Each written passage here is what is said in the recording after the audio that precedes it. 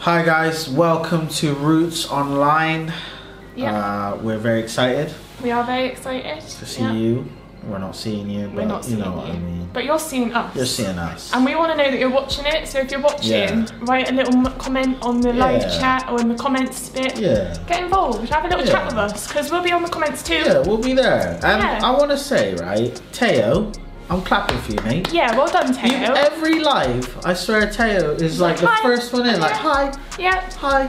Yeah. Love it. I love it too. Well done, Teo. Well done, Teo. Yeah, so today we're going to be talking about the cost. So, yeah. By now you should know that I've always got like a random story to tell. Yeah. So do you want to hear my today's random story? Okay, let's hear it. Okay, so yesterday I was doing a bit of online shopping, right? Yeah. And I needed a screen protector because I was scrolling through my screen the other day and I like literally got a bit of glass in my phone because of the crack in it. Yeah. And I've been putting it off for a while because, you know, having to pay for a screen protector, and I'm one of these people that doesn't like paying for delivery, so I'll try my hardest to either not do it or make my order up to like £20 so I don't have to pay for delivery. I'm one of them people. So I was putting it in my basket, like my screen protector, and it was like £5. I was like, oh, that's reasonable. Then it wanted like £4.50 for delivery. And I was like, nah, I'm not paying £4.50 for delivery. I'm not living that life. So I said to Mum, do you need anything? And she did. So I put that in my basket as well. And then I was literally 6p off of delivery. Right? So then I'm like looking for random add-on items that I can put into my basket so I don't have to pay. And this will get biblical in a minute, I promise. But for now, so I was looking. Then I found like this AirPod case. So I was like thinking, oh, okay, I could buy an AirPod case because mine's pretty grim. But then I looked into it and it was like £2, like it was proper cheap. But I don't think it was compatible to mine, so I was like, oh, no, I can't do that. So I ended up buying something really random, I can't even remember what it was, but some random thing, so I got my free delivery. Now, in the grand scheme of things, I literally spent £23 in the end, just to avoid paying £9 in total. So, it's not ideal, but it really did make me think like how when we buy something, we like analyse everything, like the pros and cons. Like I look at like if there's a cheaper option or the expensive option, and then you like weigh it up like, will this one last me longer because it's more expensive, or does it do the exact same function as this cheaper one? And you just look into it all like that, don't you? Like I do. So you have your whole list of like, okay, this is what's good, this will last me this long, this is what is good about it, this is what's bad about it. Yeah. And that was just my purchasing story. So that was like in the morning. Then like come the evening, I was thinking about Roots and everything. And then like the cost title just came to me. And I thought, okay, like, don't really know what this is. But as I thought about it and prayed on it, it was like the cost that Jesus had to pay for us and for our sin. So it just really like, I sat there and I just waited. And then it all just came to me like Jesus went through so much and paid the price for our sin. But if he was like us in the human mindset, he'd be like, is it worth it? Is there a better alternative that I can do? Like, but he didn't. He like chose through everything he had to do that you were worth it. And I just think that's like really amazing. It's such like a basic message, but Jesus went through it all. So can you imagine like pre-creation, he's like sat there thinking, okay, I'm gonna create the earth, this is gonna happen, that's gonna happen, everyone is gonna turn away from me, they're gonna sin and all whatever, but I still want a relationship with you. Like that one person, and it's not just for one person, but let's just take you for right now. He sat there and said to God and Holy Spirit, like, I want to go through all of this for this person, for this one person, even if this is the only person that comes to know me through all of it, he is worth it or she is worth it. And I just think like that is such an amazing message, because there was a, like pre-Jesus, they obviously sacrificed the lambs and everything. So that was the other alternative. And we'd still be having to do all of that to have a relationship with God right now. If Jesus hadn't have come. So there was an alternative to like the cheaper option, let's say. But Jesus knew that he had to die on that cross for us, because the price for our sins was more than just what was already in place. So I just, it's a real like sort of basic-y message, I guess, but such a powerful one that like through all things, like you were worth dying for. And just, I know a lot of us struggle with our self-worth and how we see ourselves, but Jesus saw you as worth dying for. So if all things are going wrong, or if everything feels a bit dark and a bit weird, like, you're worth dying for. So isn't that such an amazing thing to keep in your brain?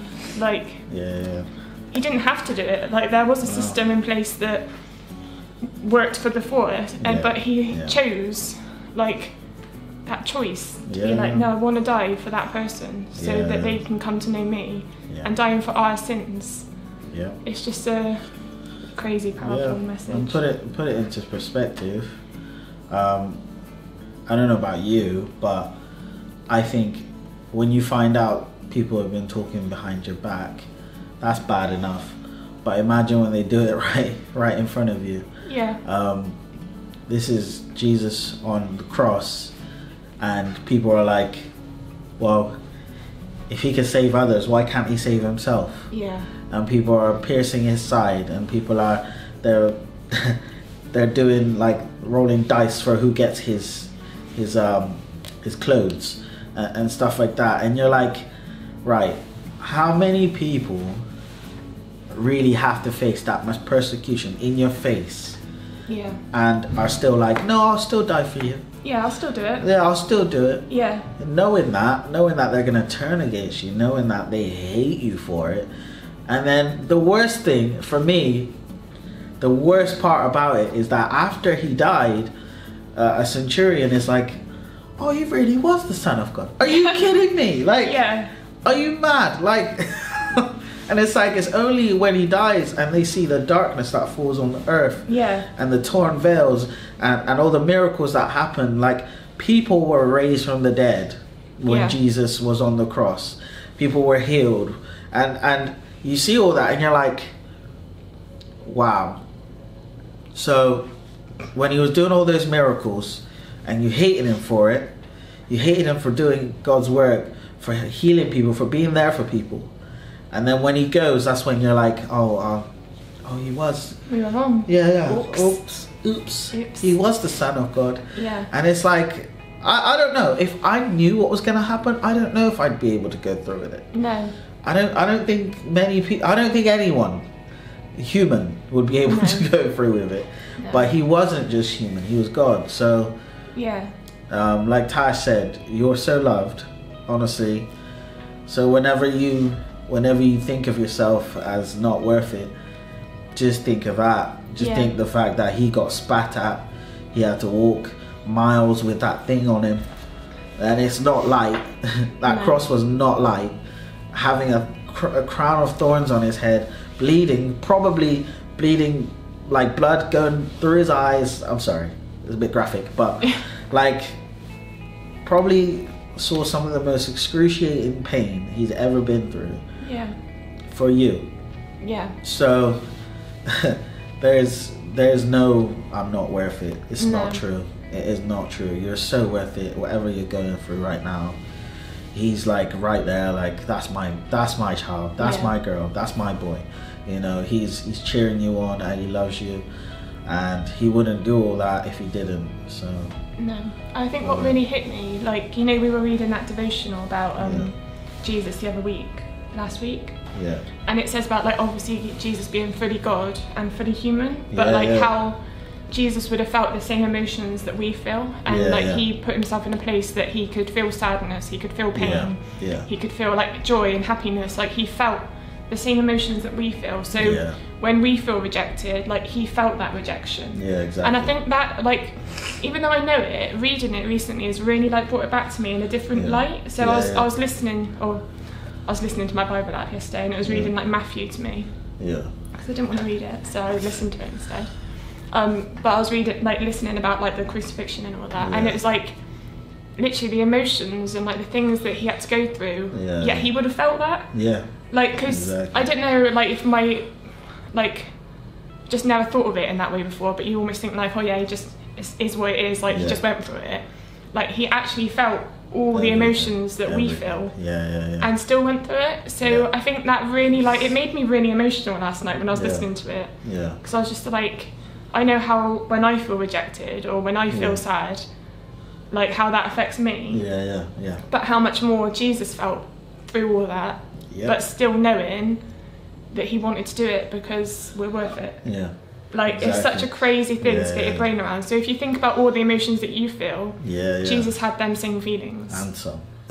So it's just such a amazing picture when you really think about it, that that love must have been so overwhelming, like that you hold on to that love rather than the pain. Like the love that I'm going to get through this, or the love that I have for them because of this. That's the thing that overrides the pain that he's going to go through, which is just. Can you imagine that love that he has? Of course, it's unreal, and you guys have a disadvantage to an extent that you probably have friends around you or people around you that to some extent don't understand why you believe what you believe, and that is a cost in itself. That's a cost in not having certain friends that you would normally hang around with, but you know are not a good influence. There's a cost in that, you know, but it's an even greater cost to not live for Christ, because now those people never get to see Jesus in you. And sometimes, you know, that's the price to pay. It's like saying, I'm willing to get their hate so I can show the love. Yeah. And love will always win. Always win. Love always wins. But yeah, it does. So I love the cost, the price he paid, because we were supposed to pay it. Yeah. But he took that on and he was like, I'll pay your mortgage. I'll do it. All right? Yeah. Because you can't do it. No. It's all because you're worth it. I'll do it. It's because you're worth it. It's because you're worth it.